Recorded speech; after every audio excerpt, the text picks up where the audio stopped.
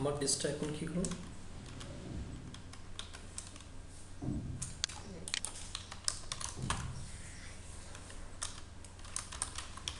Home page static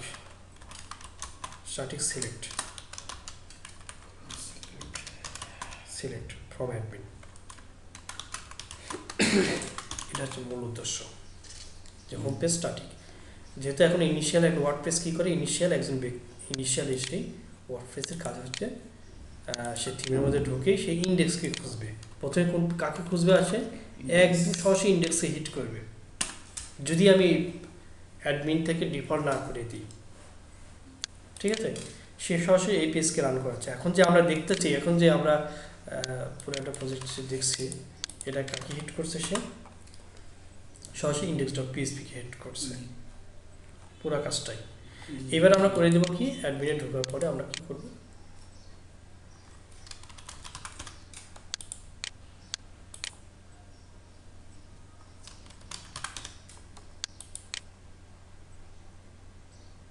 admin ওকে। এই ক্ষেত্রে যদি প্রথমে কি করবো, একটা পেজ তৈরি করে নেব, হোম নামে একটা পেজ। আমার উদ্দেশ্য হচ্ছে আমার হোম পেজটাকে স্টার্টিং বলে দেওয়া, কারণ আমি এইবার হোমটাকে আমি আমার নিজের মতো করে সাজাবো, অন্য অন্য পেজের চালাদা। এটাই ছিল আমার এই টিউটোরিয়ালের মুখ্য উদ্দেশ্য। সেকেন্ড স্টেপে কী করলাম, আমরা এখান থেকে গিয়ে আমরা সেটিং থেকে আমরা উল্লেখ করে দিব যেটাকে কাকে আমরা সে প্রথম স্টার্টিং করে দিব, স্টার্টিং পেজ। সে হোম বললাম যে তুমি হোমটাকে ইয়ে করো, এবং ব্লগ হবে হচ্ছে সকল পোস্টগুলো তুমি কোথাও দেখাও, এগুলো কি ব্লগ নামে একটা হচ্ছে পেজ আছে, সেই পেজে ব্লগকে দেখাও। এগুলো কি ব্লগের পেজ, ব্লগে কয়টা পোস্ট এখানে ইয়ে করবে, 10টা পোস্ট শো করবে। এর থেকে আর বেশি আলাদা এখানে লিমিট যত দিব তত আমার ব্লগ পেজ, এখানে ব্লগ পোস্ট আমি উল্লেখ করে দিই, ব্লগ কই,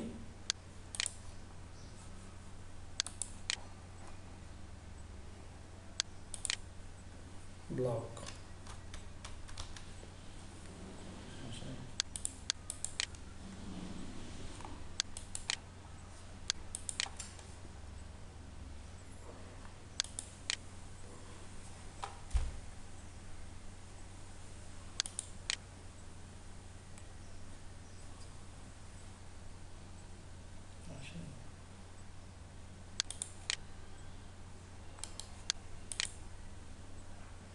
এটা পোস্ট করছি, সরি, পোস্ট না, একটা পেজ করতে হবে, ওখানে শুধুমাত্র পেজ আসবে। এটা ট্রাস্ট করে দিলাম, তারপর সেটা এখন পেজ আসবে, এখানে শুধুমাত্র পেজকে ডিপেন্ড করে দেবো, পেজ ব্লগ পেজে এটা শো করো, 10টা পোস্ট সেখানে শো করবে। এবার আমি কী করলাম, হোম পেজটাকে সে প্রথমে এক্সিকিউট করবে, হোম পেজ।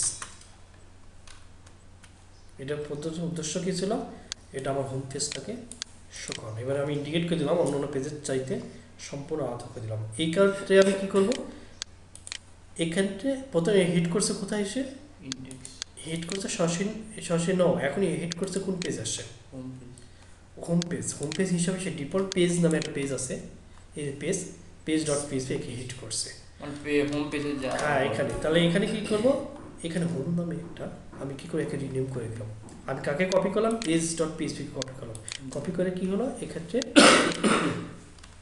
এটাকে রিনেম করে দিয়ে হোম নামে টেমপ্লেট তৈরি করব। আমার টেমপ্লেটের নামটা কি হবে, home.php। তো এবার আমরা এখানে আসি, এখানে এসে বলে দেবো এখানে template name, TMPLAT template name home, সে হোম নামে একটা টেমপ্লেট পেয়ে যাবে। আর যদি ট্যাবলেট নাও লিখি, ঠিক আছে, হ্যাঁ, তাহলে আমরা যদি শুধুমাত্র টেমপ্লেট নেমটা লিখি, ভিতরে গিয়ে দ্যাট মিনস এটা যদি লিখি, জাস্ট আমাকে এখান থেকে ধরা দিতে হবে থেকে,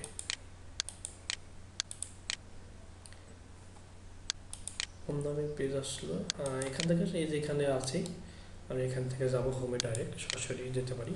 এখান থেকে যেটা আমরা দেখলাম যে এখান থেকে যে এডিট পেজ গেলে আমরা সরাসরি রাইট বাটনে ক্লিক করে পেজে গেলাম। হোম পেজ থেকে এখানে ট্যাম্পলেটটা ধরা দিব, সেই ডিফল্ট ট্যাম্পলেট নিয়েছে, এখানে হোম নামের একটা ট্যাম্পলেট তৈরি হয়েছে।